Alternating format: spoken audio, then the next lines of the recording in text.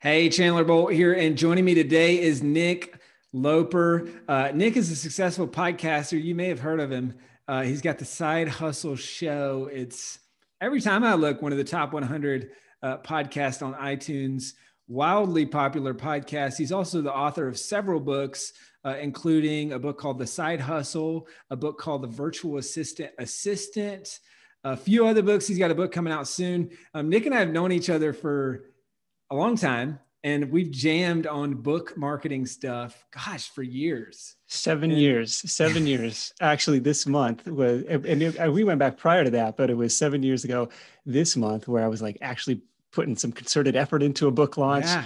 And you called me up midweek, and you're like, "What's your plan here?" And I was like, "I'm doing it." And he's like, "No, you gotta wean off the free launch." And you had all this stuff, and I was like, that was the moment. That was the moment I became a Chandler Bolt fan. Man. And then, dude, that's so fun to look back and think about. I totally forgot about that. But then just, I don't know, all the way to now and just to see how much your podcast has grown and how much you've grown. And you've always been a big supporter of self-publishing school from the early days. So a lot of our early growth was because of you and your support and Side Hustle Nation, supporting SPS. So it's been awesome, man. So guys, today we're going to be talking about a few things: growing a podcast successfully, how he's published books so successfully. We might even get into using podcasts to sell more books, talk a little bit about his upcoming book project. What is it? How is he looking at it differently? Honestly, I've got so many questions that I don't even know if we're going to be able to get to them all. But I'm excited. Yeah, let's do it, man. I'm happy to geek out on this stuff. Yeah, well, great to have you here, Nick. Let's dive in. So first off, just kind of more broadly, why'd you write your first book and why books? Like, you've got a decent amount of books. It's a core part of your business. Why? Honestly, it was to be an authority building project. So my first book was called Virtual Assistant, which Chandler mentioned. It at the time was running a website called virtualassistantassistant.com. It was a directory and review platform for different outsourcing companies. And at that time, this is 2012, I didn't really want to, the site looked pretty bad. Like, it wasn't, didn't instill a whole lot of trust if somebody landed on the page. So rather than invest in a redesign or upgrading the theme or something like that, my theory was like, oh, I'll put a little book tab at the top. People will come to the site. They'll be like, well, he wrote the book on the subject, so he must be somewhat knowledgeable about this. We'll trust this website. What ended up happening, which was kind of an eye-opening experience, was my expectation was people would come to the site, see that there was a book, go buy the book on Amazon. What ended up happening instead was people went to Amazon, searched for Virtual Assistant, found the book, then went to the website. It was completely backwards, and through the magic of affiliate link tracking and stuff, like, I know very few people went down the path that I expected them to.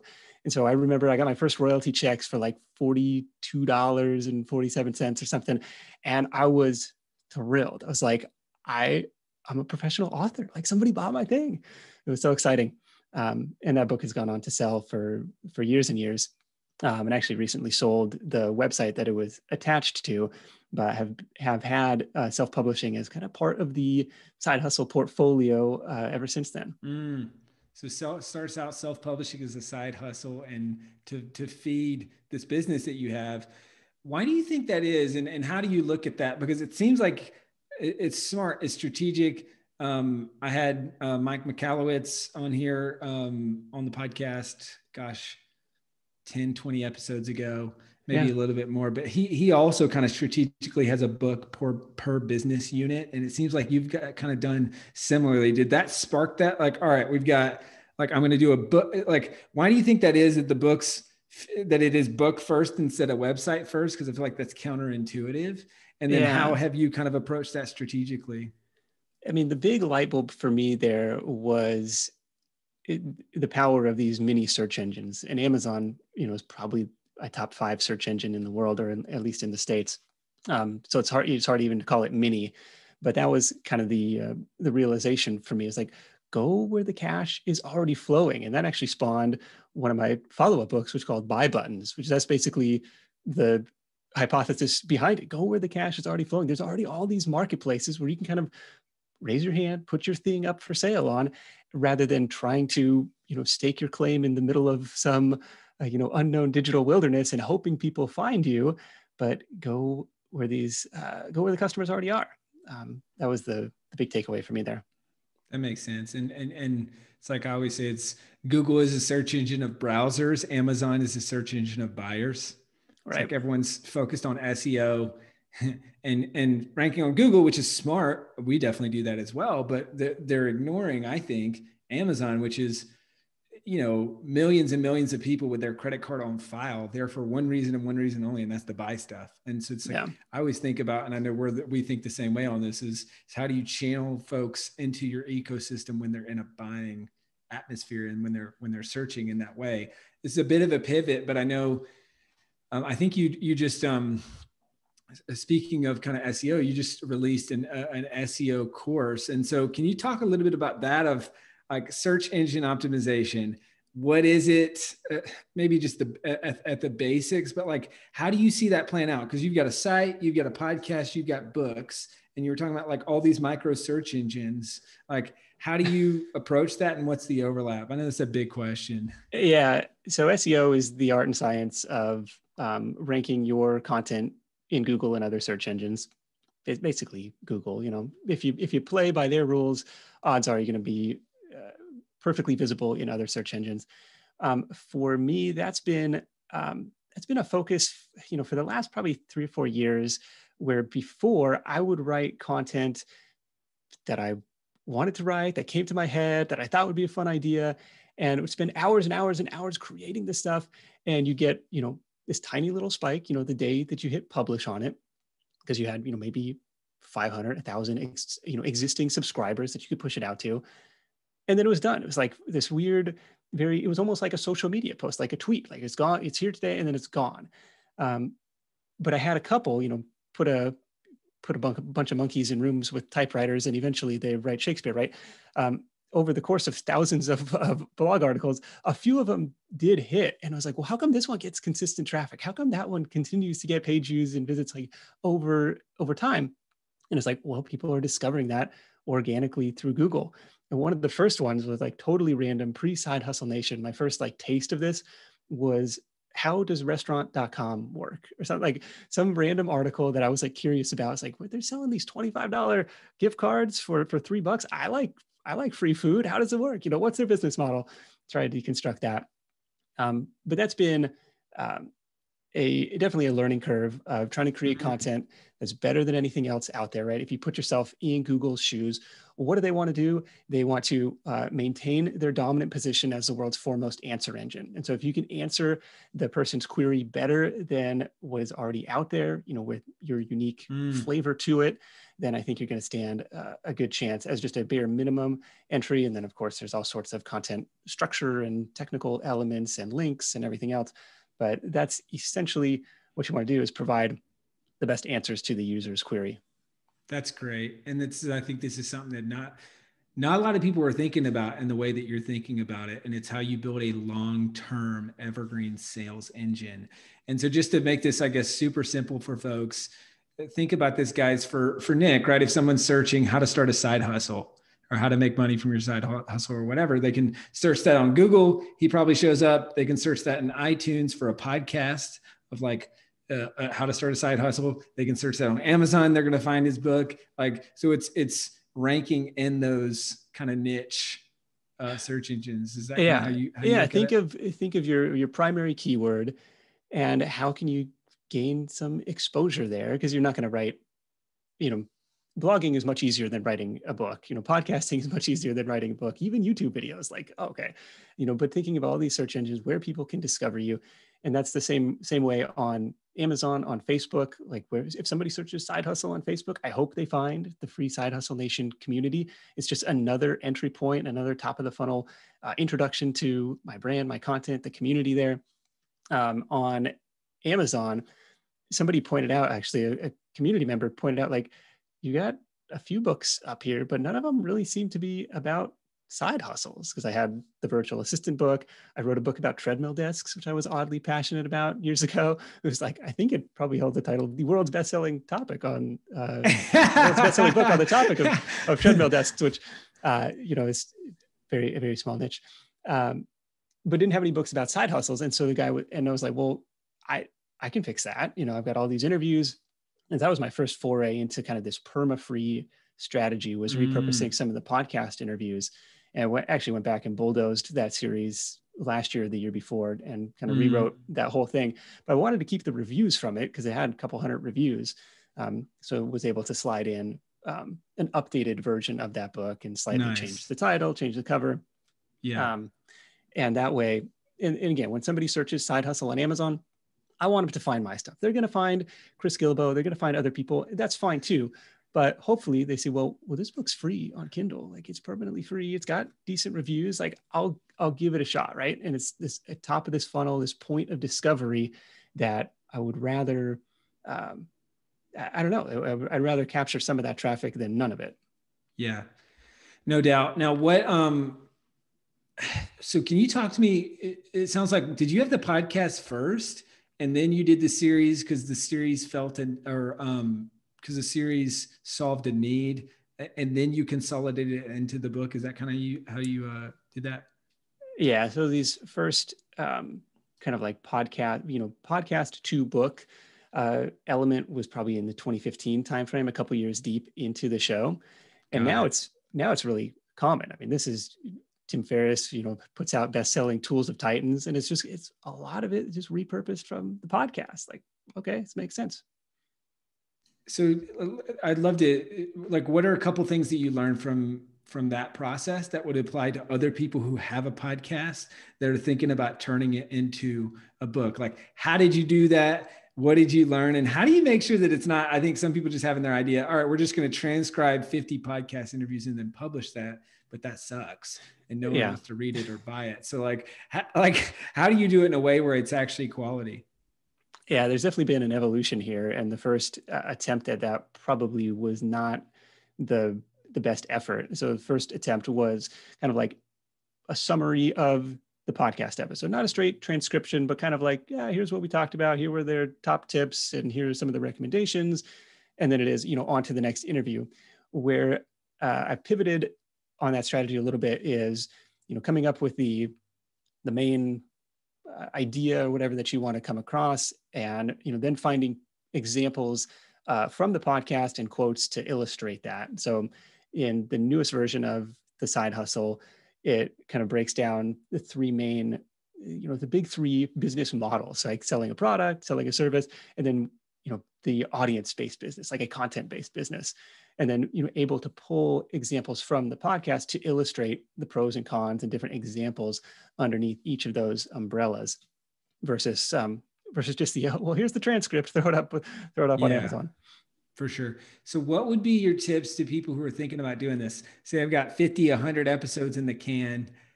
How do I crystallize that and go from kind of podcast to quality book? Yeah, you may have, if you got 100 episodes, you may have 2 or 3 books in there. So what I started to look for was commonalities. Like, what are the common themes or threads that kind of run through these interviews? And one was what turned into buy buttons, was this this commonality of starting out on some pre-existing marketplace rather than trying to build your own shop in the middle of the wilderness. And so was able to pull examples from the podcast, like, oh, these people sold on Amazon, they sold on Udemy, they set up shop on Airbnb, right? And so that was one that came out. I'm trying to think, what was another examples from the podcast? And then just in the recent side hustle example, or the side hustle book example, it was just finding different examples to illustrate. Well, what if I don't have any skills? Like, well, here are 3 examples of business models that you could do from the podcast with people who there's not a lot of rocket science involved with either of these. Like, you could probably figure this stuff out. That's how I tend to approach it. So you have this treasure trove of content that you've created. And lately I've been using, I don't know if you use this as well, but I use otter.ai to get everything transcribed. And it's not 100% perfect, but now you can go back and search for specific phrases. And that's really helpful to find specific quotes and sound bites that you need to pull back out versus, for the first several years, it was like just okay, I think it was about, halfway through this episode, they mentioned something, and just like a pain in the butt trying to pull quotes. For sure. Okay. So you're reflecting back. You're saying, all right, I'm going to consolidate these few themes. All right. Now that's going to be, I mean, it's kind of similar to what we teach of like the mind map outline, right? So you get your mind Yeah. map that starts to form the outline, and then you're plugging in kind of episodes with that. Are you going, do you go transcribe, drop into the doc? Do you go, hey, I want to start from scratch so that I'm not having do a ton of moving and editing, or how do you go about that writing process? I kind of start outline first and then fill in the gaps with content that I already have or that could be massaged into that place, whether it's a blog post that talked about, how to narrow down, if you have too many side hustle ideas, how do you narrow that down? Maybe there's a blog article on that. Pros and cons of different business models. Maybe there's an article on that. How to scale a service business. Maybe there's an article on that. And so that makes me feel like I'm not starting from a completely blank page. Like, okay, I have the outline and then I have some sections that are kind of filled in. They're going to need some editing, but it's not, it's not as demoralizing as like staring at the blinking cursor and being like, all right, here we go, 50,000 words, let's do it. And then, looking for in the outline, you might have just in your mind, like, so-and-so, or, this episode is going to be, the example we're going to use to illustrate this point. Yeah, that's great. Now, so that's how you get the book written and kind of how to go from podcast to book. I think that'll be super helpful for people. Now let's go kind of back on track with the marketing stuff. Which book is sold the best? Why? And what sold the most copies? In terms of moving the most copies, the free one, it's hard to compete with free. So that just plugs away 20, 30, 40, 50 units a day. And then sometimes it spikes, I don't know, for whatever reason, it hits in the algorithm. Best selling in terms of raw sales is Buy Buttons. So that's at buybuttonsbook.com. I did a full income analysis for the first year of the launch and like all the different income streams from the book. And it was probably close to 19,000 in profit from the first year, which kind of goes to show you, like, I had a decent sized email list. It made decent money, but it wasn't like quit your job kind of money. So you have to think of publishing either as a top of the funnel exercise or a bottom of the funnel exercise, in which case it's probably going to be a portfolio type of business. I mean, even look at somebody like a Mike Michalowicz. He's like, traditionally published, tons of awesome books out there, but it's a portfolio business. Like, he's got to keep cranking them out. And that's the feeder for him for the business. I love that, kind of the two ways of looking at it. What about why free? I'm sure a lot of people wonder that. It's like, well, hold up, why free? And then a lot of people have probably never even heard of the term perma-free. So why free, and how does this fit in with your business model? So why free? Trying to figure out the lowest friction point, like how to get somebody into your ecosystem, make it super easy for them. At least that was my thought. Perma-free is not something that Amazon advertises. As you know, you could be on KDP Select, you get your 5 free days every quarter. This is a little bit of a different beast where you have to put your book up for sale on a different platform. I want to say it was either iBooks or Google Books or Smashwords or something like this, and set the price at $0. And then you send Amazon Kindle support a nice letter or a nice email, and you say, hey, it's free over here. Would you consider price matching it? And sometimes they'll say no, but most of the time they'll say yes. And it might take a couple requests to get that done. And then it sits out there for life until I think I updated something in the book, and then it changed, and then I had to send it. I was like, oh no, like what happened to the sales numbers, or what happened to the download numbers? But if you send them a nice note, again, they tend to reset that. The way that works for my business model is like primarily because even today, like self-publishing is a fun income stream, but it's not a huge piece of the pie. I mean, the main business for me is advertising on the podcast. It's affiliate income through the site. And then the third leg of the stool is that, those side hustle experiments, the self-publishing stuff, the e-commerce stuff that I did back in the day, the freelancing stuff that I did back in the day, the other affiliate website that I had, the virtual assistant site, was, kind of that third leg of the stool, but recognizing that, okay, even if this book blows up and becomes this bestseller, it's still going to be, it's not, I don't know. Of course, I love author royalties, but just recognizing that, if you could reduce the friction, then that's probably a more beneficial thing than trying to collect, your $2-3 of royalties on every sale. Got it. So you're making the money on the back end as a driver for business. Sounds like 20 to 30 free downloads a day. How do you take that? What happens after that? I mean, obviously there's probably a lead capture. I'm guessing it's in the first part of the book. The goal is to get them to join your email list since Amazon doesn't give you their info. What happens next? Like, how does that turn into leads and income? Yeah, there are a couple lead capture points in the book. I think it says, here's 3 free ways to join Side Hustle Nation. There's the email list. You can join here. I'll send you my 5 fastest ways to make extra money. There's the Side Hustle Nation community. It's the largest, most supportive, helpful, friendly community of side hustlers out there. It's free to join. And there's also this podcast. It's available in your favorite podcast player app. Here's 3 free ways that you can join the community if you like this stuff. I don't have good metrics on how many people like take me up on that. I probably could have, a dedicated landing page that's like specifically for the book, but I think it's probably one that I have recycled and used in other places as well. And then it's the content of the book itself, where it's like, you're sharing these interesting stories and always being upfront, say, hey, we talked to so-and-so on the podcast, and this was their experience. This was how much they're selling. And my hope is, and again, I don't have great podcast analytics are awful.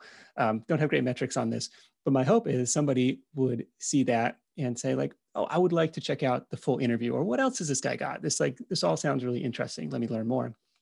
So that's why I see it as kind of an intro to Nick, an intro to Side Hustle Nation, and hopefully an appetizer platter that helps you, makes you want more.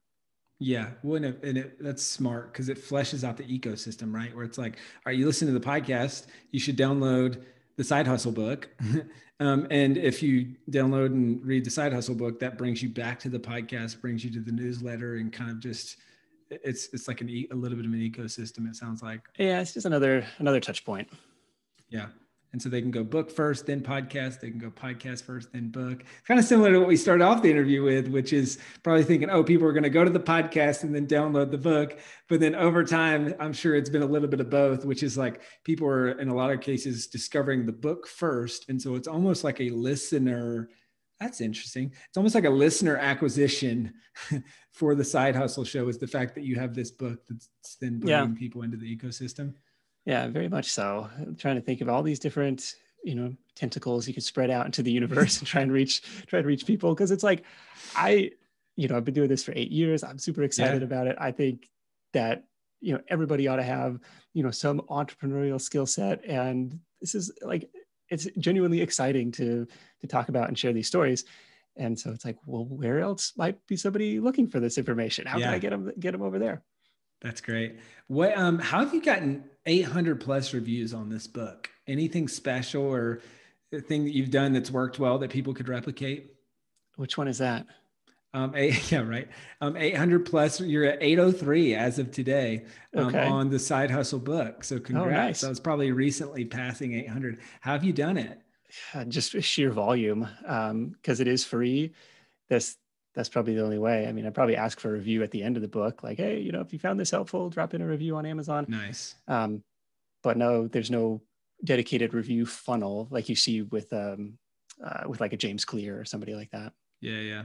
That's so you've got what we would call a review plea page at the end, like, hey, leave a review. And one thing you should do is we call this a review sweeper. It's a simple, it's like 21 days after they download any lead magnet connected to the book, they get an email and it's like, hey, I'd love to hear what you think of the book.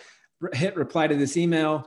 And then they reply. And then you can just say, hey, copy and paste. Hey, like, thanks so much for the feedback. Would you mind copying and pasting that here in an Amazon review? Yeah, I love it. We call it the review sweeper because it just keeps sweeping up. And it's like a 3 email sequence. It's super simple. But the first one being a 2-step of like reply to the email, and then you or someone on your team says, hey, thanks so much.